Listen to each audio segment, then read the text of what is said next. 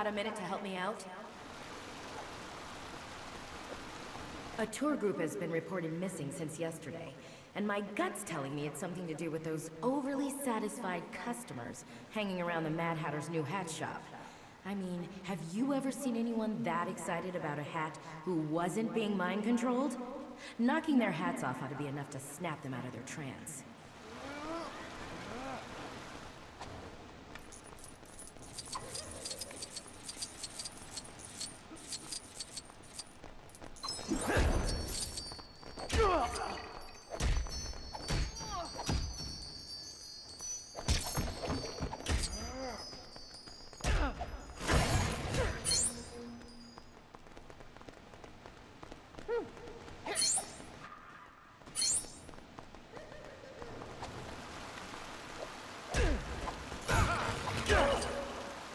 I think that's everybody. Nicely done.